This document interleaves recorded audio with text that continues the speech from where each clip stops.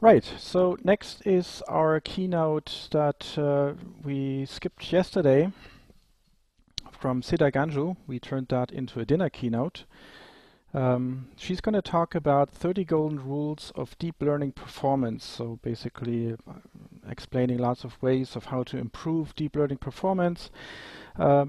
Siddha is working at NVIDIA. She's an AI researcher there. She's helped on a lot of important projects and big projects for NASA, for CERN.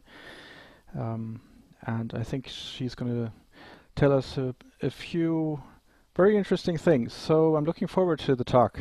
Siddha? Hey, so before I begin, I'd actually like to thank the organizers. It takes a lot of effort and a lot of behind the scenes effort to bring everyone together and have a successful conference. And before I started, just want to recognize the effort. So a huge round of applause as a thank you to the organizers. Okay, so let's get started. You know what the internet says? Well, the internet says that if you want to be good at something, put 10,000 hours of effort into it. That's great and all, but cumulatively, that's a little over a year. Let's take an example of buying a bulb. Let's say I want to buy a bulb, so there are a few things that I need to know. For example, what do lumens mean? Or what is the temperature of a bulb? Do we want a bulb that shines with a yellowish tinge or with a cool white light or with a bluish tinge? And what is the effect of all these colors? Now, to become a self-taught expert, either you put a year into figuring out everything, and if that's your jam, great. But hey, you may also want to buy an air conditioner or a slightly more technical device like a phone or a laptop computer. And the solution at the other end of the spectrum is that you simply read a tutorial or a blog that gives you enough information to make an educated decision. So you'll figure out the bulb you need, but you necessarily won't have to sit and experiment with all the different components of a bulb, similar to what I'd imagine Nikola Tesla did. And this is the slightly smarter approach because you stand on the shoulders of giants and you assimilate the 10,000 hours of learning that people already working in the field have gathered. And that, ladies and gentlemen, is how this talk, 30 Golden Rules of Deep Learning Performance, came out to be. During today's session, we will go through some tried and tested techniques for improving the data, training, and the deployment pipeline on different kinds of hardware. Now, you may be wondering, why is this worth the investment of your time? Well, the knowledge that we present is sourced from a cumulative 2 decades worth of experience, and that involves being part of teams who have deployed products to 1 billion devices. And it's really about spending months tuning a single feature. And of course, we made mistakes and we learned from our mistakes and from other people. And today's session is really a small snippet of all the learnings that are available in the book, Practical Deep Learning. Another major component addressed in today's session is that now that AI has become relatively mainstream, there are a plethora of tools to choose from. So which tool to choose? Which tool will allow me to stand on the shoulders of giants and get up and running in less than 30 minutes, similar to the promise of Domino's Pizza? And this highlights yet another aspect of today's presentation. How do we work smart and get production quality results? Now, this is similar to what Guido mentioned at the ending of his QA. Work smart so we get to spend after hours and weekend with our families. Now I know what you're all thinking. Talk is cheap, show me the code. And before I do that, before I get into the meat of the presentation, let me give one example aim to the audience. The last chapter of the book is on autonomous driving in the virtual environment of AWS Deep Racer. And as a slight nudge to our readers, we mentioned that the next level is the RoboRace Championship. Take Formula One racing, make it autonomous, and we get RoboRace. Basically, an AI-enabled car at 200 miles per hour. A few months later, a couple of students actually made this happen and are going to be competing in the next iteration of the competition. Now, before I go any further, let's make sure that everyone is on the same page. Let's quickly discuss the concept which is used in approximately 95% of all industrial AI tasks for training: transfer learning. Transfer learning is the technique of modifying a pre-trained network to work on another task. Taking an example, let's say I want to learn how to play the musical instrument, the melodica. And if you're learning from scratch, this will take somewhere around 3 months. But what if you already know how to play the piano? Then at this point in time, all you need to do is fine-tune your skills from the piano to the melodica. And the advantage here is that you probably already know the theory of music, you have a good understanding of the keys, and you need to practice the breathing technique while playing the keys. In terms of deep learning, we know that in a neural network, the generic knowledge layers are towards the beginning or the input section of the network, and the task-specific layers are towards the top or the head of the network. So transfer learning, in a sense, is clipping the last few task X specific layers and adding a new set of layers and training them to make them task Y specific. If you want to try out transfer learning in less than 30 lines without any installation, go to the link at the bottom of the slide and run using the Colab button that gives you a GPU on Google Cloud for free to run the entire fine-tuning script. Now, on that note, let's look at hardware availability. As we've all painfully experienced in life, what we really want is not always what you can afford. And that's the same in machine learning. But what if there was some technique that you could tune up the car on the right, put some nitrous oxide boosters on it, maximize its efficiency, and make it work as close as possible to the car on the left?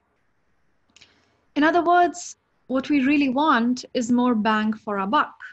And that's exactly where the 30 golden rules fit in. Now let's look at what we want to optimize in particular. So when we look at the process flow, we see that in the first iteration, we have the CPU preparing a batch of data while the GPU or the TPU is idle. In the next iteration, the CPU has passed the data to the GPU, and the GPU has started training its first batch of data. And during this while, the CPU is idle. Now this process goes on. And what's really happening here is that the idle cycles for both the CPU and the GPU contribute to starvation.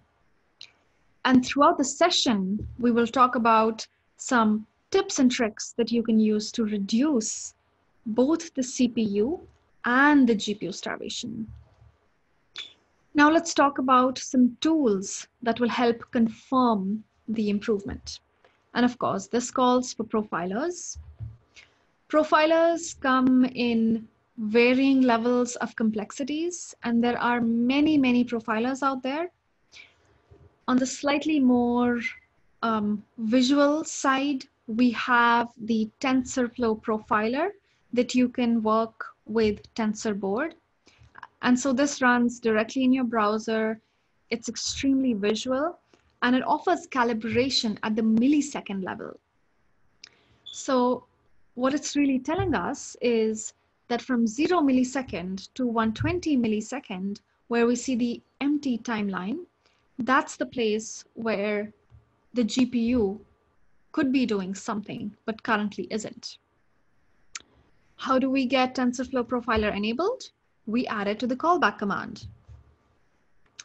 But maybe this is a slightly advanced solution, and of course, it requires some degree of setup. But all we really need to do is just look at some basic performance metrics. And so for that, we can use something relatively simplistic, like NVIDIA SMI command, which comes under the umbrella of NVIDIA System Management Interface. Now, again, this gives a ton of good information, like what are all the processes running? What is the GPU memory taken by all these processes? Which GPU? I just want to make sure, Andre or Mark, if there's anything that you want to. It's nothing. Sorry about this. People leaving the talkback. Sorry. Okay, no worries. So continuing, it also gives the temperature of the GPU in Celsius, if that's interesting enough. But the most important fact here is that it gives the utilization of the GPU. So let's say I bought a GPU for 100 euros. With the utilization of 51%, 49 euros out of my investment are not being used at all. And that isn't really good. And this is how we will see if we're able to make optimum use of our GPUs. Now, if you want to run NVIDIA SMI over the entire duration of the pipeline, we can append it to the watch command. So a command like watch -n.5, NVIDIA SMI will run the NVIDIA SMI command every half a second, and we can accumulate the utilization during the entire training period. So as a quick summary, we know what to optimize: GPU starvation. We have a success metric that will be visible through the profilers. And now, how are we going to optimize? Well, now we have the 30 golden rules, and these rules are sprinkled over preparation, reading, augmentation, as well as training and inference part of the development pipeline. So let's start with the data preparation first. Now, in software programming, there are a couple of anti-patterns. As an example, image data sets, they usually consist of thousands of tiny files. And each of these files usually measure a couple of kilobytes. And our training pipeline has to read each file individually. Now, if we do this thousands of times, that has significant overhead. And that causes a slowdown of our training process. So we want to speed that up. Now imagine how severe the problem will be when you think about the spinning hard disk drives. And it's even further aggravated when the files are stored on a remote storage server. And that really is our first hurdle.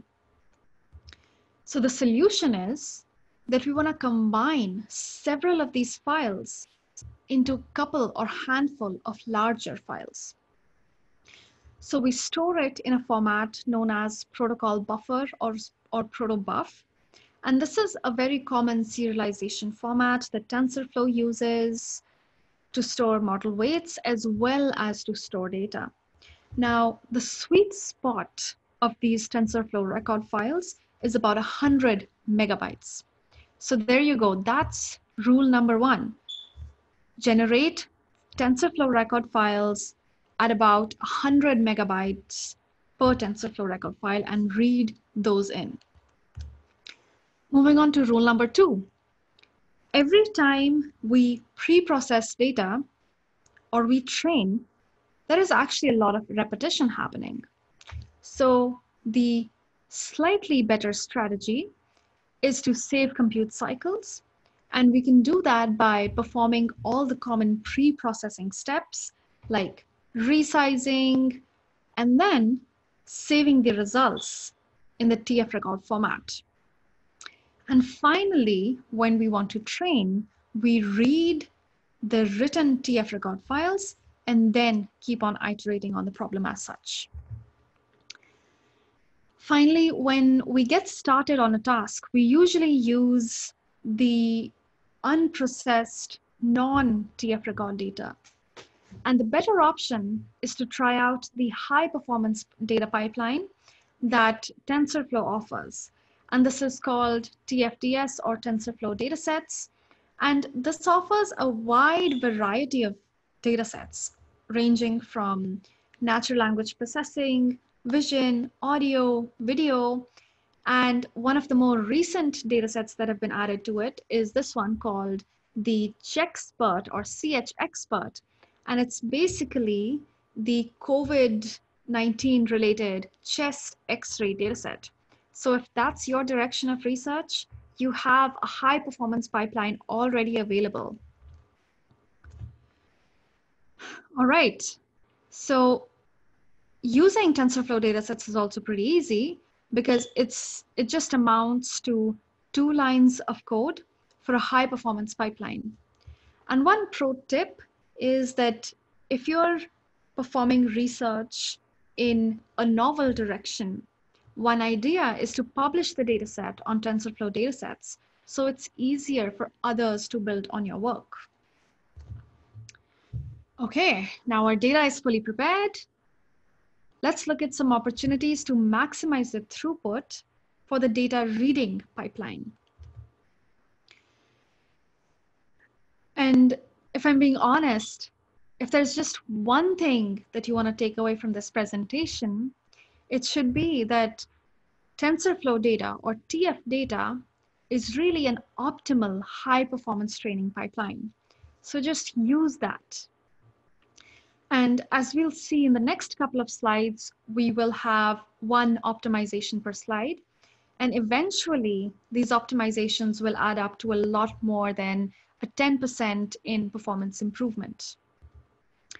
And as we mentioned before, this is what the basic pipeline looks like. Now, the very first improvement that we can do in this is to prefetch the data.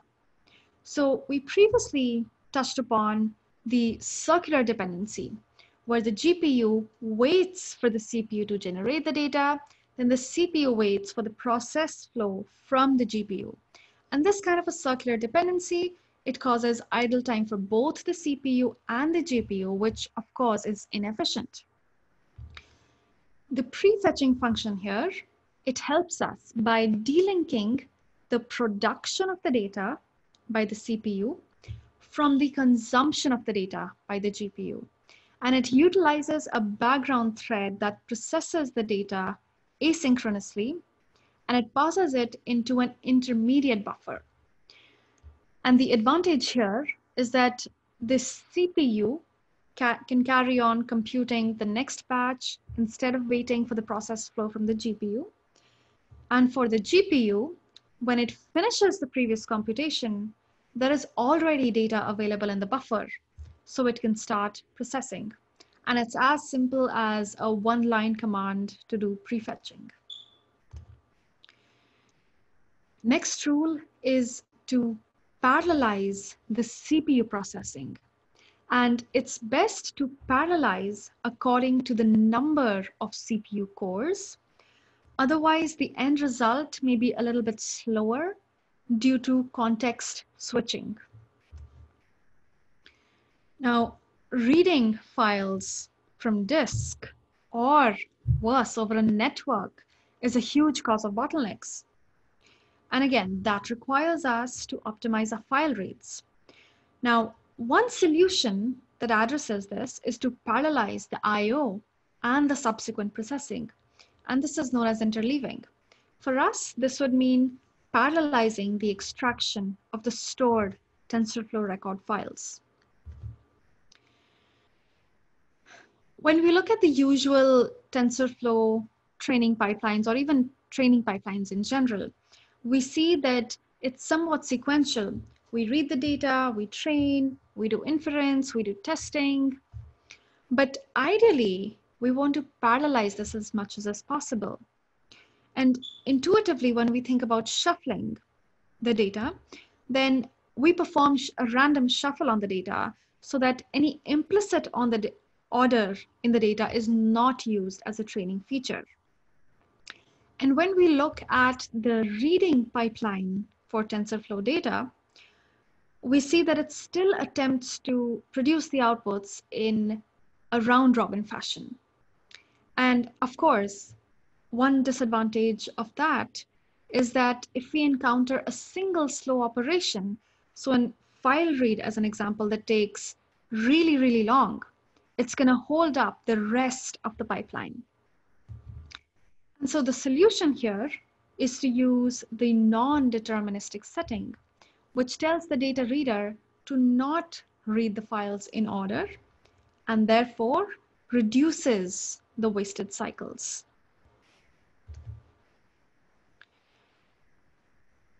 We previously mentioned pre-processing the files, storing as TensorFlow records, and now we also want to cache those files.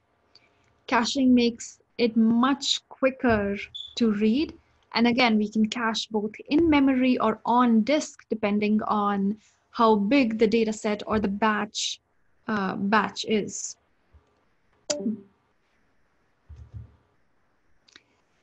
All right.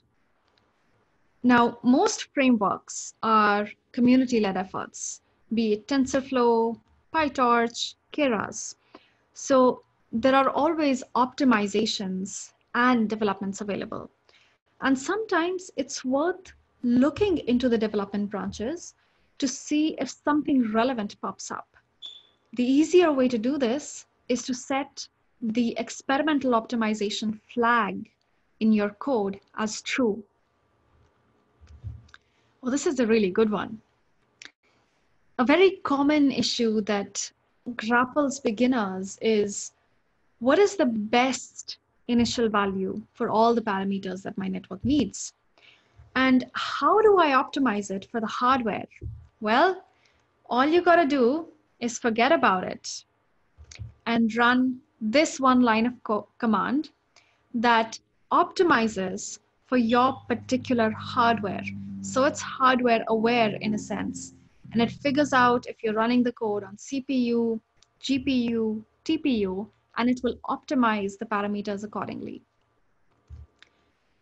So far, if you've noticed, we've gone through optimizations one by one, and all this code ultimately will make your program wildly fast. Now on to the augmentations. Pre-processing and augmentations are super, super elaborate, and I could write another book on just that. Transformation operations like resizing, cropping, blurring are mostly matrix operations.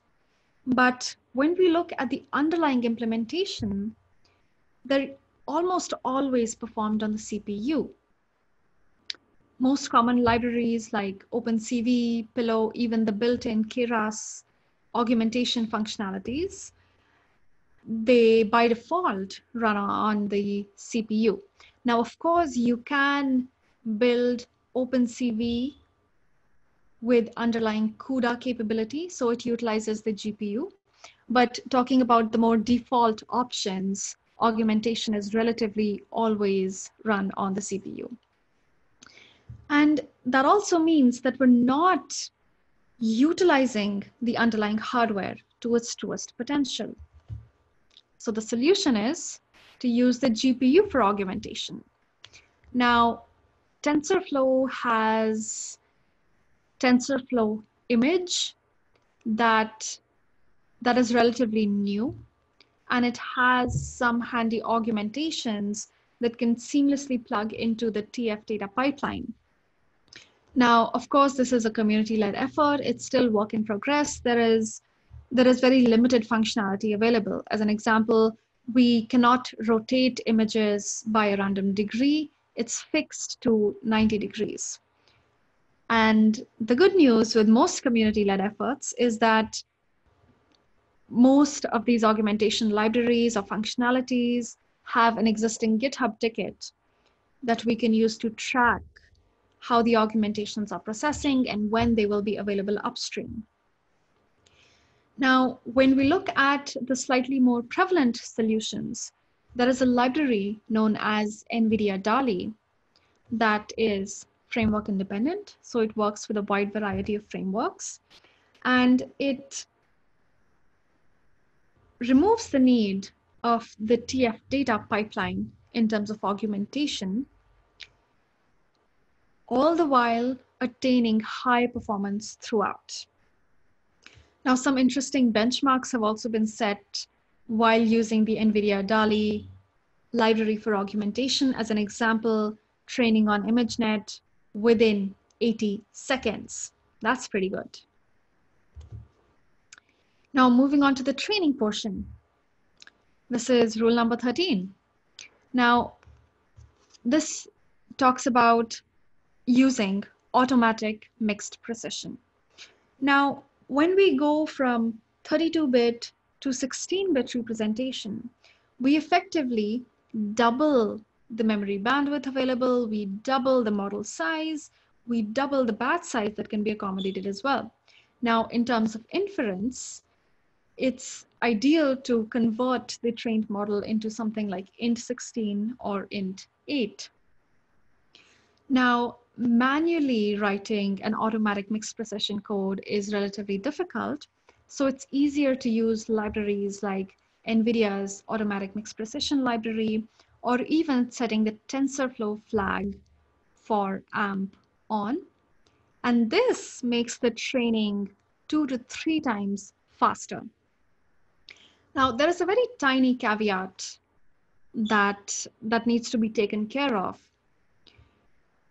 If you're using FP16 naively during training, it can potentially lead to a significant loss in model accuracy, and the end result may not even converge to an optimal solution.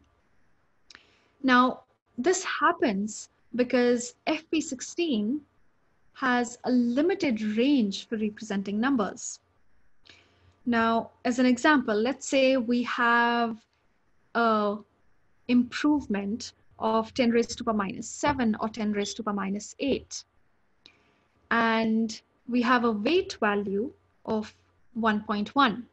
With FP32, the weight would register correctly, but with FP16, the weight will still remain at 1.1 because it won't register. Now, this effect is even more amplified when we have activation from layers like the rectified linear units. And this often results in FP16 to overflow hitting NaN or infinity. So how does the automatic mixed precision libraries take care of this? They actually store the FP32 model as the master copy, and they perform the forward pass and the backward pass in FP32, so it's faster. And the last results are scaled back to FP32 and added to the master copy. So you're taking advantage of the higher precision in FP32 while also taking advantage of the faster processing that FP16 offers. And in some of the newer architectures like the Volta architecture and the Turing architecture, there is selective tensor core optimization for FP16, int8, and so on for the lower precision. And again, adding it to your code is as simple as a one-line flag. Okay, the next rule is to use a larger batch size. And why we want to use a larger batch size is because we prefer training with several mini batches of data. And this is done for two main reasons. We can achieve similar training accuracy by feeding in smaller batches, similar to feeding fewer larger batches. And in a sense here, we want to experiment with the GPU utilization and the batch size depending on our GPU. Now, as an example, the 2080 Ti GPU from NVIDIA has around 11 gigabytes of GPU memory, and that is enough for some of the more efficient models like MobileNet. But when we look at the GPU utilization, it's somewhere around 85%. And that is at a batch size of 800 plus. And if we were to replace MobileNet to something that's slightly heavier, like a ResNet 50, we would see the utilization go immediately up to 99%. The next rule comes from an interesting case study that was published by NVIDIA a couple of years ago. And they noticed that as they were trying to tune the model, when the batch size was in multiples of 8, it would actually give 5 times the performance. Now, intuitively, when we think about this, as the hardware increases in specialization, so CPU, GPU, tensor cores, TPUs, we see that there is an underlying defined size of numeric multiplication, and this often has some minimum requirements. So for some of the later NVIDIA GPUs or the previous generations, using multiples of 8 is a good idea. But for some of the more current GPUs, a batch size of 64, multiples of 64 or 256, and on TPUs, multiples of 128 are often considered the best. Learning rate. This is one hyperparameter that greatly affects the speed of convergence and accuracy. Now, ideally, we want the learning rate to not be too high so that it swings like a pendulum. We also don't want it to be too tiny so that it moves towards the global minimum slowly. So what is the ideal way? We use a library called the Keras LR Finder library. Now, this is based on the paper published by Leslie N. Smith. And the algorithm underlying is that we start with a really low learning rate and we gradually increase it until we reach a pre-specified maximum value. And from that point onwards, we start calculating the first derivative or the rate of decrease of loss. And we find the point which has the highest rate of decrease of loss. And this turns out to be the optimum learning rate. Now, as TensorFlow progressed from TensorFlow 1.0 to TensorFlow 2.0, it added the flexibility of eager execution. But this actually came at a very tiny cost, which is usually on the order of microseconds, so it can be ignored. But if we have several small operations, eager execution can actually have a sizable impact. So the solution again is to add the @tf function before the function definition. And this in itself offers a 10x speed up. I see the timer is going, so I'm gonna start to go a little bit quick now. The next rule is a rule of thumb, which is overtrain, then generalize. Now, of course, in machine learning, overtraining is exceptionally harmful and it is detrimental to training. But here, what we want to do is that we want to overtrain on a small set. For example, if we have 1,000 classes in ImageNet, we start from 10, we add 10 more when we're doing the sampling and start from there and then train onwards. Now, another idea is progressive augmentation. So we add one augmentation one by one. It offers easier debugging, easier to see the impact of the augmentations as well. And similarly with progressive resizing, where we slowly increase the size of the images in the training set. Oh, this is exceptionally important. I cannot stress on this enough. Installing an optimized stack for the hardware. Quick solution is to build TensorFlow from source. That takes a lot of time, of course. So another option is to use the Anaconda build. Another option is to utilize the NVIDIA NGC containers if you have a slightly containerized workflow. The next rule is something that we previously learned, which is parallelizing CPU threads. So again, this is both for different operations and within the same operation or on an intra-operation level. And finally, I feel like this is a no-brainer, using better hardware. So hardware over time has progressed. 16 GPUs, 2 petaflops versus 1 GPU, 5 petaflops. So of course, use better hardware.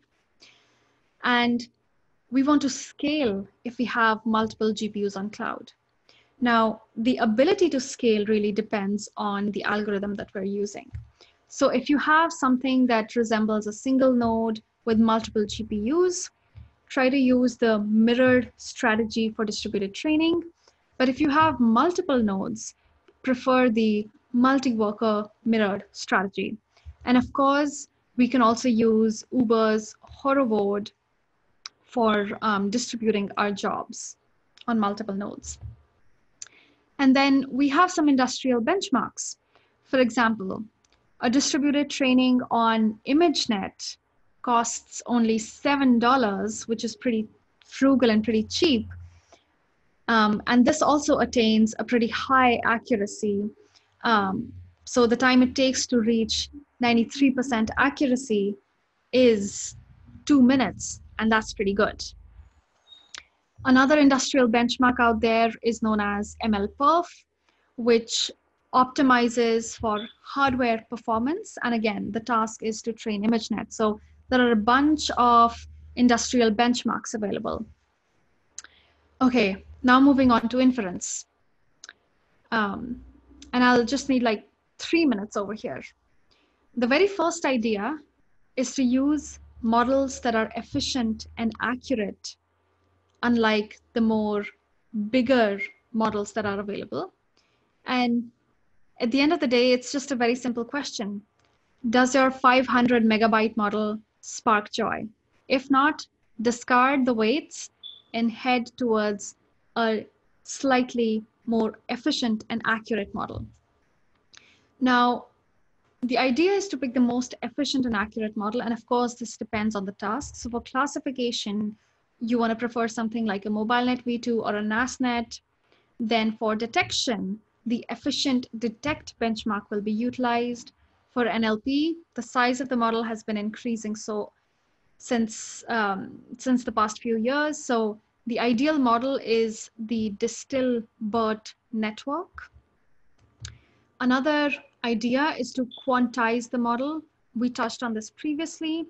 Reduce the precision, go from 32-bit to 8-bit numbers, and different frameworks like CoreML offer different level of top 1% accuracy. Like we see here, going from 16-bit to 8-bit has a 75% size reduction, but the percentage match in terms of accuracy is almost consistent. So quantizing the model, and again, different rules to quantize the model. Another rule is pruning. Now, pruning helps in increasing the sparsity of the network. And this again helps in compression of the network. And again, this is, I believe, a one-line command for pruning. And the last one is to use fused operations. So combine the convolutional with the batch normalization layers. And finally, enabling GPU persistence. And I'm done. Just in time, yeah. Yeah.